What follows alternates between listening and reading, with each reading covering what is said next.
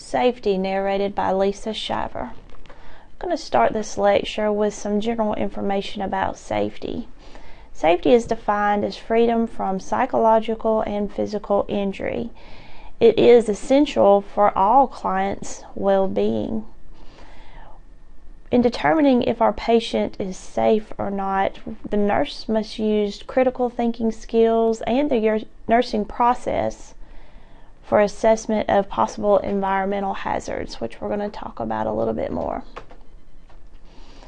Environmental safety is all physical and psychosocial factors that influence the life and survival of a client.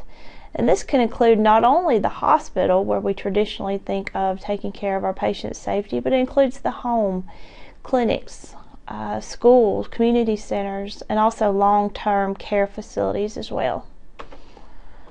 When creating a safe environment, we must reduce the risk factors.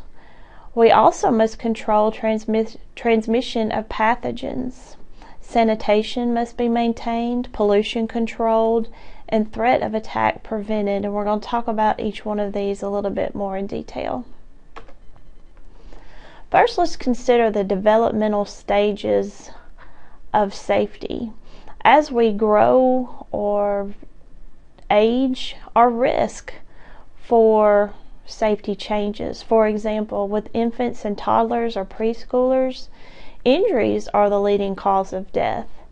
With school-age children, safety is going to depend on, one, the parents, teachers, and also nurses.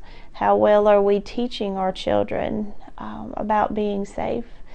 With adolescents, we see greater independence, and they're a little more willing to take risks, or we start seeing those risk-taking behaviors.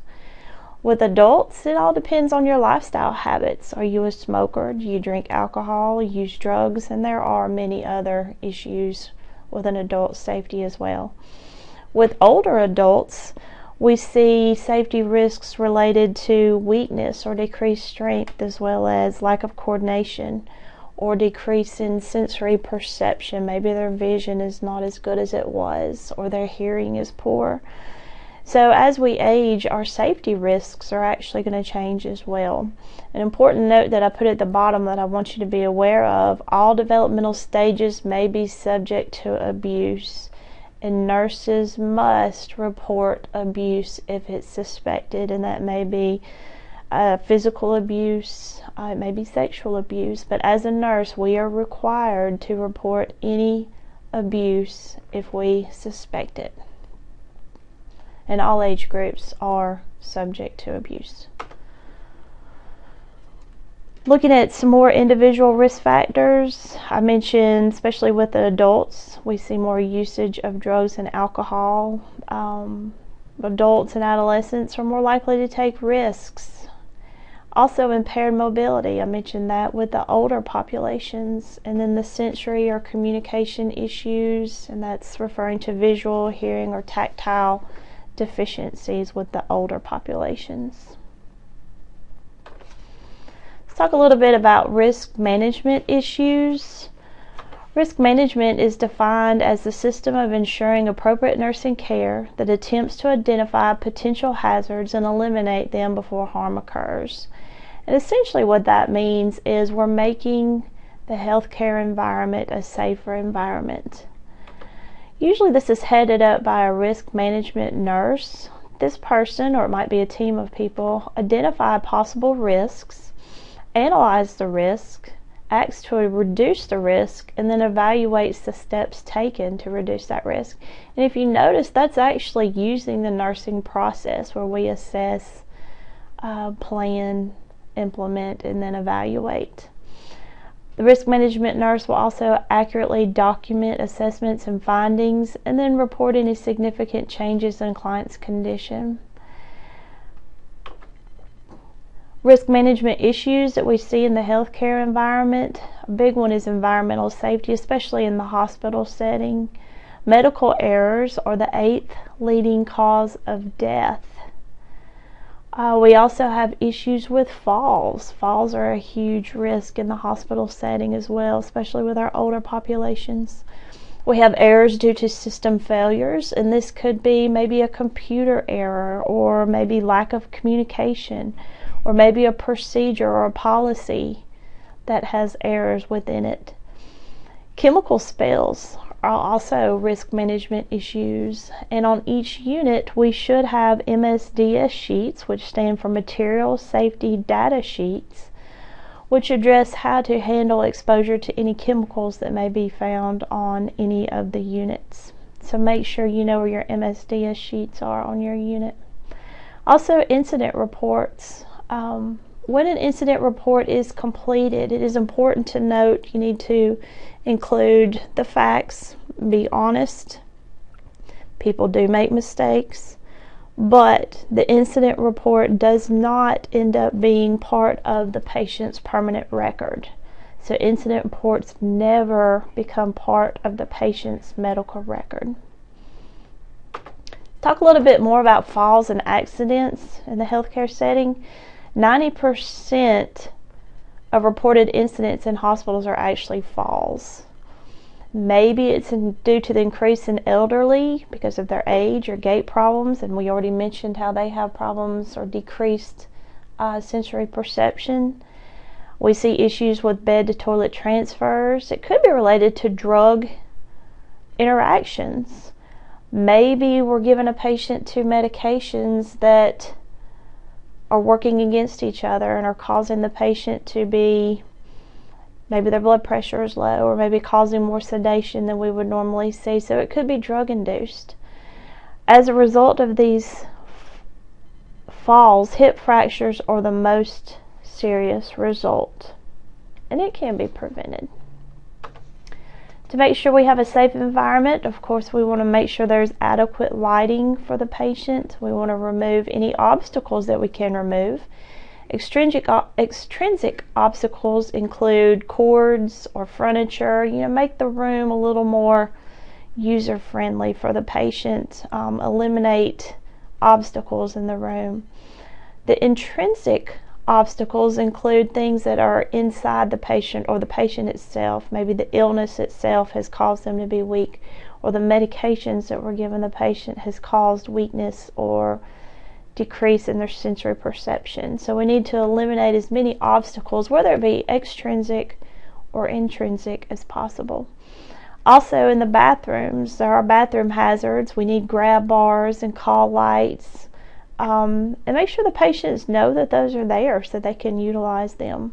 Smoke detectors should be found throughout all facilities. Put some non-slip socks on your patient if you think they're a fall risk. And then we need to identify all patients that are at risk for falls, and different facilities use different procedures for doing that. Some may have an armband or identify those patients in different ways. So if you see that patient walking alone, then you know to go assist them. With procedure-related accidents, we have many medication and fluid administration errors. Make sure if you get orders that you don't understand or they don't look correct, make sure you clarify it. It is amazing how many people actually are hospitalized and have a medication and fluid administration error while they're there. Preventative measures that we can use: make sure we follow our policy and procedure for med administration.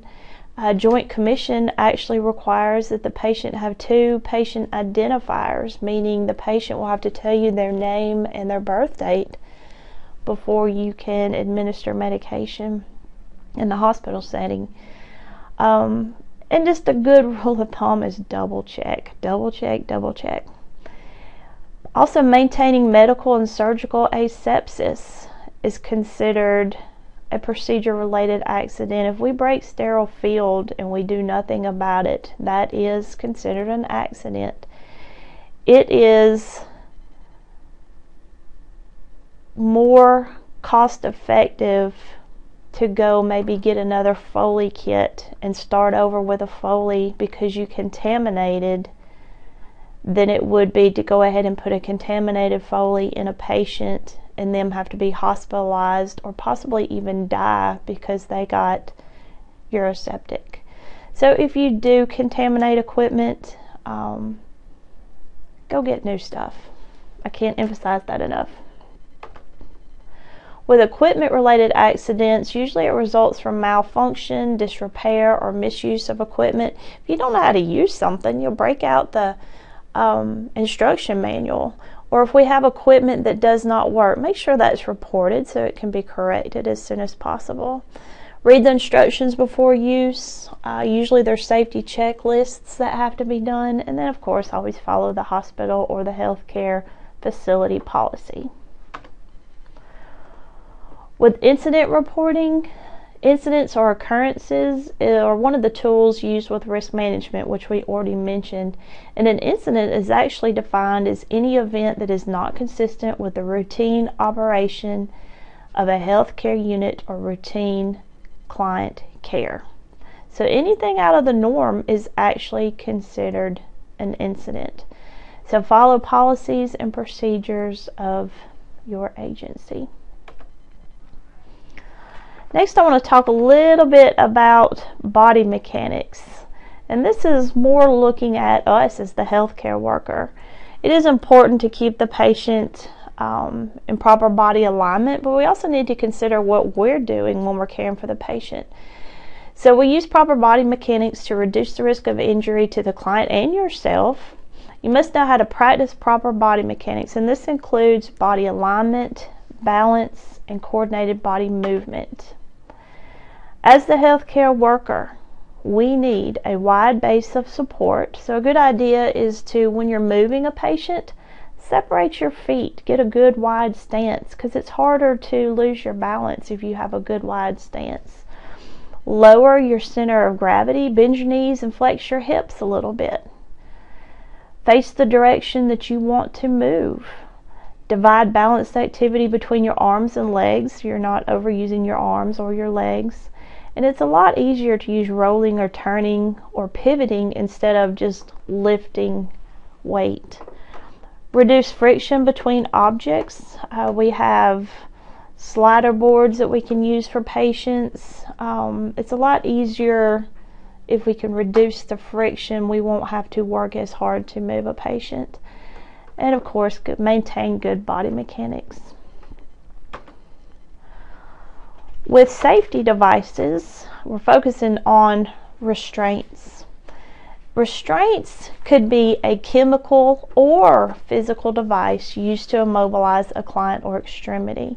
Restraints will restrict the freedom of movement or normal access to a person's body. And there are many, many reasons that we may need to use restraints on a patient. But when we start dealing with restraints, documentation is going to be key. Always, always attempt the least restrictive measures first and document that response. And what I mean by that is, if a patient is combative or in danger of hurting themselves, you want to verbally try to calm the patient first. That is the least restrictive measure. Then we move to chemical measures, or maybe give them medication to help calm the patient. The last resort would be a physical restraint, where we're actually having to restrict their movement. So always, always the least restrictive measure first, and make sure you document that. The objectives of restraints are to protect the client from injury. We may use restraints to prevent interruption of therapy. And a good example of that is the next bullet there. Patients that are in the ICU that are intubated, they may have tubes and wires, and they may try to extubate themselves. So if the patient is confused or combative, we may actually have to restrain them to prevent them from removing life support devices. We may use restraints to reduce the risk of injury to others, and patients on the psychiatric unit may need restraints for this reason. But again, you always will try the least restrictive measure first. The goal, the least amount of restraint for the shortest amount of time. So if we do have to physically restrain a patient, maybe with a vest restraint or wrist restraints or leather restraints, you want to do it for the shortest amount of time. Again, start with your verbal, try to calm the patient. Then we may move to chemical, and then mechanical would be last. If you jump from maybe the patient's agitated, maybe they're being a little combative, trying to crawl out of the bed, and you go straight to the mechanical, this can constitute false imprisonment. Restraints and seclusion should only be used to protect the client or others, and again, it is used as a last alternative. There are some guidelines with physical restraints. You need to assess the need for restraint, assess the patient's behavior, and of course, always know what your facility policy is. Explain the purpose to the client and family. Inspect the area where the restraint is to be placed. Make sure you approach the client in a calm manner, provide privacy, and make sure you have the proper size restraints. One thing to note about the family, sometimes if the family is actually present in the room, we may be able to avoid the use of restraints, because having the family present, that's another set of eyeballs watching the patient, and that can also increase the amount of safety you're providing for the patient. So when a patient does have a lot of visitors or family present, sometimes we think, oh no, they've got family in the room, there's more people watching me, but that's actually more people watching your patient when you're not in there as well. So that's a good thing. With a restraint order, you must have documentation of the least restrictive measure. Did you try verbally calming the patient? Did we try chemicals or medicines to try to calm the patient? You need to have a written doctor's order that specifies what type of restraint to use. We can't have an order restrain PRN. That is not acceptable. The doctor has to specify he wants a vest restraint or extremity restraints, or even side rails up ×4. Don't forget that if you put all the patient's side rails up, that is considered a restraint. There also are time limitations to how long you can restrain a patient, and the doctor has to specify that. He can't just say, oh, restrain them PRN. Every 15 minutes we have to lay eyeballs or look at the patient and do ongoing documentation of their condition. So every 15 minutes we will be assessing the patient. At intervals, we will also offer toileting fluids, release the restraints, and actually offer range of motion, which may be active, it may be passive. We need to evaluate the client's response. What would you do in an emergency situation when you couldn't get that doctor's order? If you go ahead and restrain a patient because they are being combative, that is okay, but you better get that doctor's order ASAP. Alternatives to restraints: orient the client and the family to the surrounding, and again, having the family there, if they will stay, that is actually awesome, because that's increasing the amount of safety that your patient will have. Provide appropriate visual and auditory stimuli, so sometimes distracting the patient may help calm them a little bit, or using relaxation techniques. Make sure we evaluate all their medications. Could one of their medications be causing the abnormal behaviors? And also exercise or ambulation, if appropriate, may actually help the patient relax as well. Next, we're going to talk a little bit about disaster management. A disaster is defined as any unexpected event whose effect leads to significant destruction and or adverse consequences. I think we all are familiar with what disasters are. External disasters can be anything outside the hospital environment. Now, will that impact the hospital or the healthcare facility? Absolutely, because the patients are going to start coming in for medical care. Nurses play an important role in the planning, implementation, and disaster relief efforts. So when you have the opportunity to go get involved in maybe a community disaster drill, that would be a great experience, because that helps plan and prepare for what's going to happen, if a disaster were to occur. There's a lot of collaboration with community agencies, and the American Nurses Association, along with other agencies, are actually facilitating our role in external disasters or disaster management.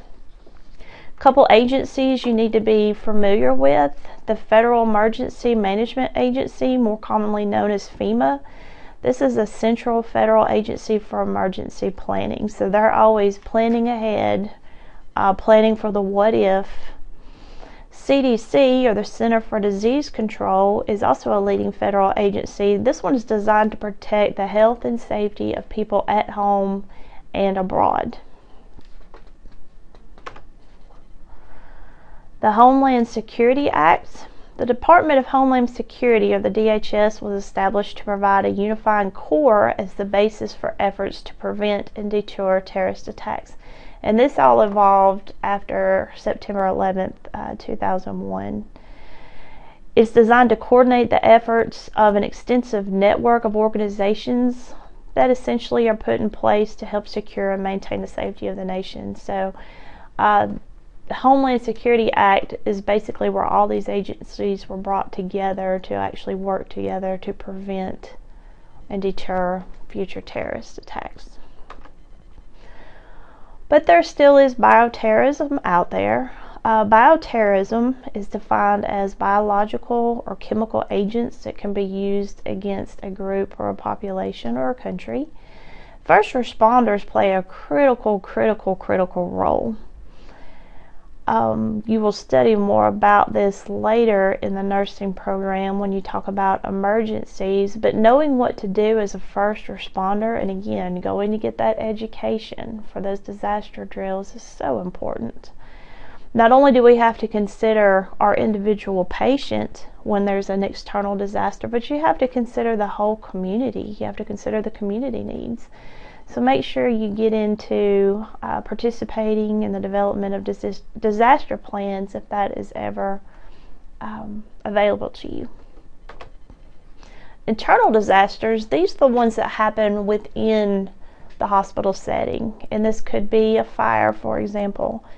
It is our role to protect the client from immediate injury as the nurse, and you can use the mnemonic RACE or RACE when we're talking about a fire. The R stands for rescue and remove all clients in immediate danger. A, activate the alarm. C, confine the fire. And E, extinguish the fire. Other measures to ensure a safe environment include, again, smoke and fire alarms, a plan of action in case of fire, and we're going to go by the RACE mnemonic. Electrical, we want to make sure our electrical equipment's in good working order, which we've already mentioned.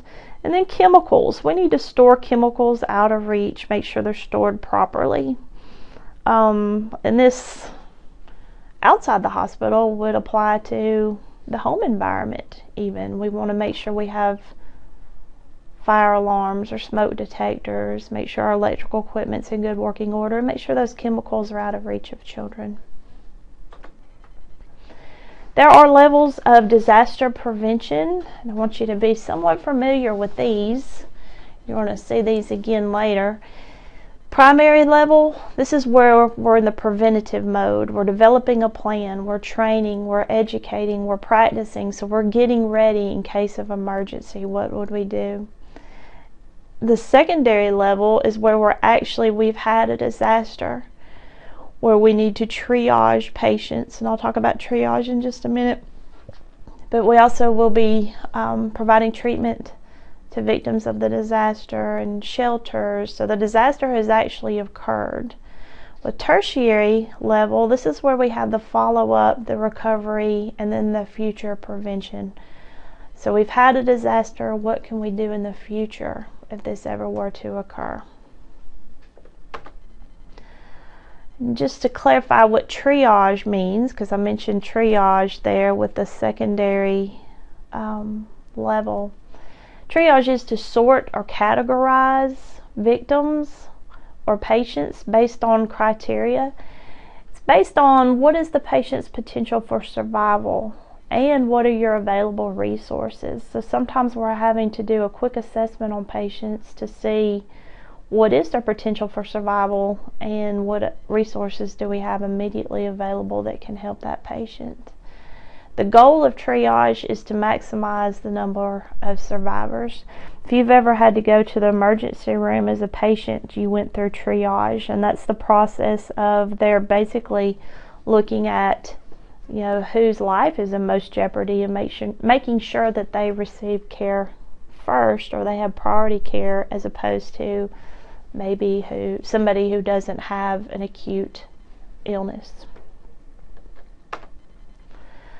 Let's talk a little bit about medical and surgical asepsis. I want to first define asepsis. Asepsis is defined as the absence of pathogenic microorganisms, in other words, without bacteria. Clean technique, also known as medical asepsis, includes procedures to reduce and prevent the spread of microorganisms.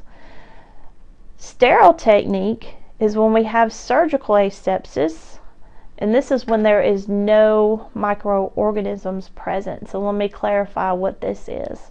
Asepsis means there are no germs. So when we have medical asepsis, this might just be clean technique, meaning we've washed our hands, we've cleaned the area.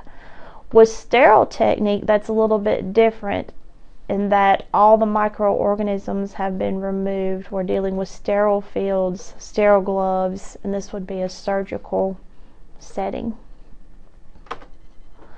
With clean technique, we can perform good hand hygiene. We can use the alcohol-based foam rubs, where we foam in and foam out. And we also use clean technique with clean dressing procedures.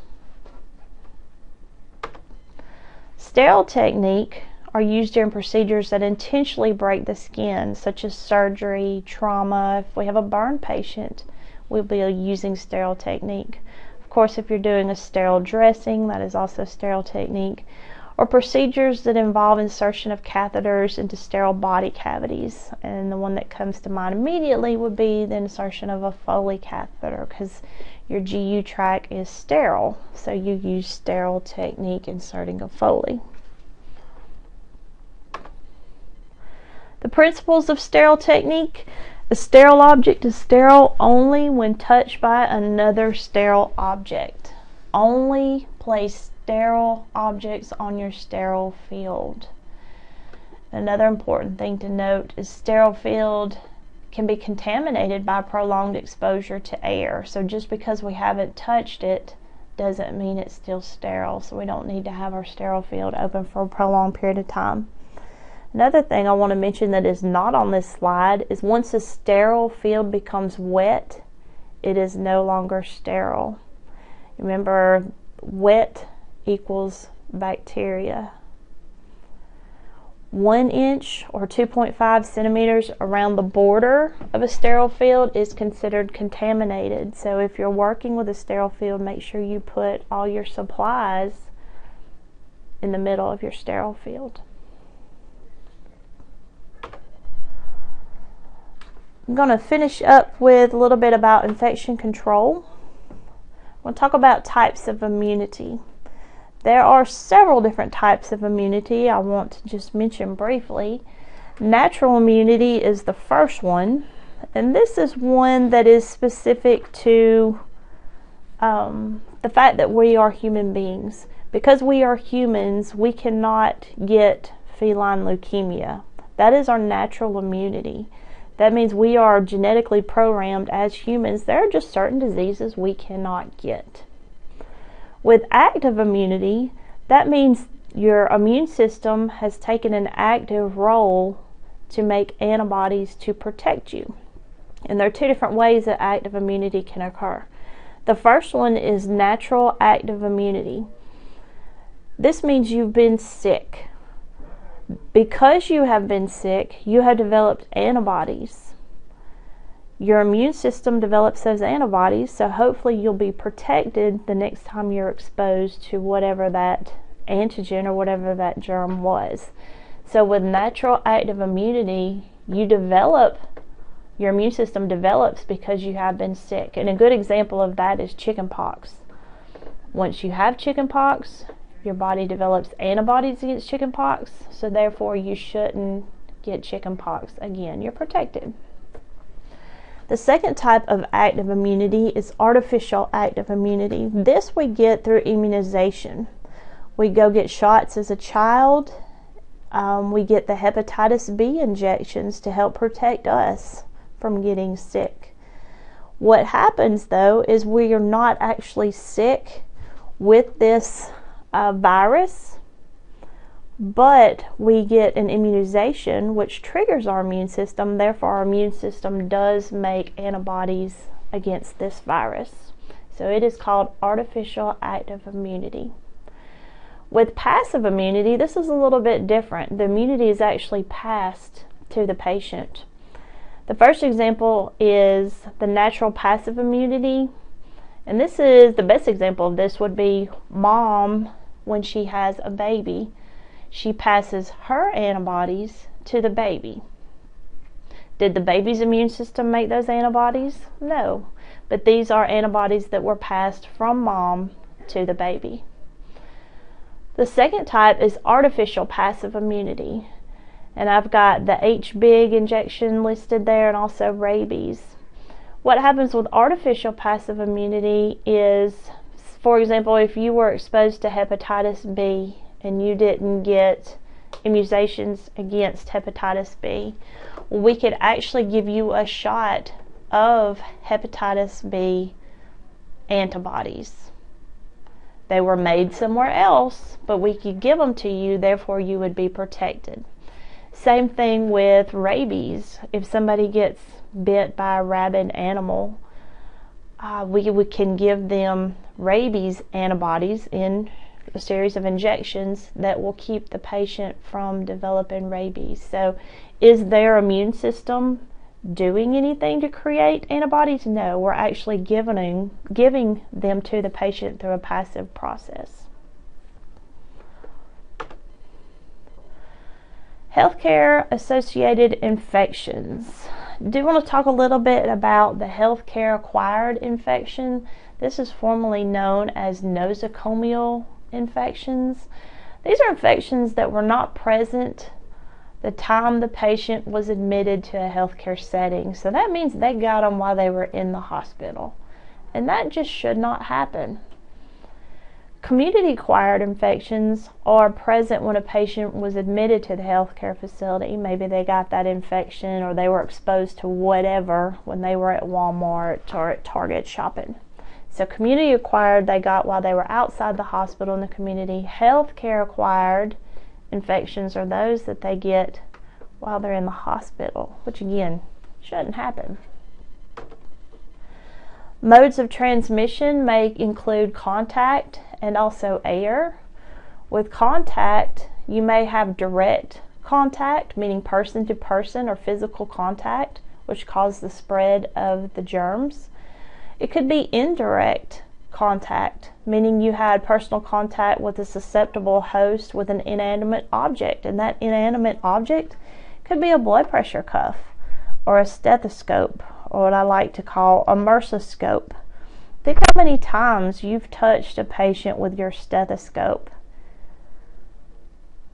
and how many people or how much you have spread germs from person to person to person. So make sure we're cleaning those inanimate objects. Third kind of transmission is the droplet or contact through droplets, and this may be through sneezing, coughing, or talking. There's also the air as a mode of transmission. This is where droplet nuclei may be suspended in the air, may be transmitted to others. We're going to talk more of each of these in just a minute. Lab tests to screen for infection. We're all familiar with white blood cell counts. Keep in mind this could be elevated due to an acute infection, could be decreased in certain viral infections, but again, our general white count should run 5,000 to 10,000 in an adult, and that may vary depending on your facility. Also, stress can elevate your white blood cell count a little bit, so it's not always due to infection. It could be related to something else. Your erythrocyte sedimentation rate, or your SED rate, this is a blood test that can be done that indicates chronic inflammation, or the presence of an inflammatory process. So the doctor may check a sed rate on a patient who suspects there might be a chronic ongoing inflammation occurring. Cultures of different body fluids. Typically we think of blood, urine, sputum, should be sterile without the growth of microorganisms. So when we do get a positive culture report, that may indicate that the patient has infection. Standard precautions shall be observed to prevent contact with blood or other potentially infectious material. This is implemented for work practice control to eliminate employee exposure. We must have accessible hand washing facilities in all of our agencies. We must have good hand hygiene practices, and no food should be kept where blood products are present. And that goes back to the no food or drinks in the nurse's station or in the patient care area. Let's talk a little bit more about standard precautions. Tier 1 includes that your hands are washed. Gloves are to be worn when touching body fluids. And this doesn't say we can tear the finger out of our glove when we are starting an IV. Okay, you shouldn't have any holes in your glove. Also, another good rule of thumb is if you're sticking your hand somewhere you can't see, for example, up under your patient to maybe help them up in the bed, it's a good idea to put gloves on as well. Masks are to be worn for splash occurrences. Gowns are to be worn if soiling of clothing is likely. And equipment should be cleaned properly. And this goes back to our blood pressure cuffs and our stethoscopes. Make sure you discard your sharps instruments properly in a rigid biohazard container. Tier 2 of standard precautions. This involves the airborne precautions. We may have to use a mask, private room, or even negative airflow of patients on airborne precautions. Measles and TB are cases that patients would need airborne precautions. With droplet precautions, we may need a mask or a private room, and this goes back to mumps. Mumps, you would need droplet precautions. Contact precautions, which is probably the more common of any of those. This is where you wear gloves and gown. The patient should be in a private room and have positive airflow. And examples of these would be if a patient had MRSA or scabies. It's not so much to protect us as it is to keep us as the healthcare worker who goes from patient room to patient room to patient room from spreading MRSA. With personal protective equipment, gowning will prevent soiling of the clothes. You may need full face protection if any splashing may occur. And it's hard to know if splashing will occur or not, but if you're dealing with a procedure that may be bloody or juicy, it's a good idea to put full face protection on. Always wear gloves. Prevent transmission of pathogens by direct or indirect contact. If you begin to think like a nurse and think about infection control and safety in all that you do. For your independent skill review on your own time, I want you to review the different types of restraints, and that does include the vest restraints, the wrist restraints, or the extremity restraints, and also look at leather restraints, and we will play with those a little bit when we go to the lab. Also, how to put on restraints. And then look at the appropriate way for applying the personal protective equipment. And what I mean by that is tying the mask, putting on the gowns, and also look at sterile gloving. And if you have to do a mask, glove, and gown, in what order do you do that in? And in what order do you take it off?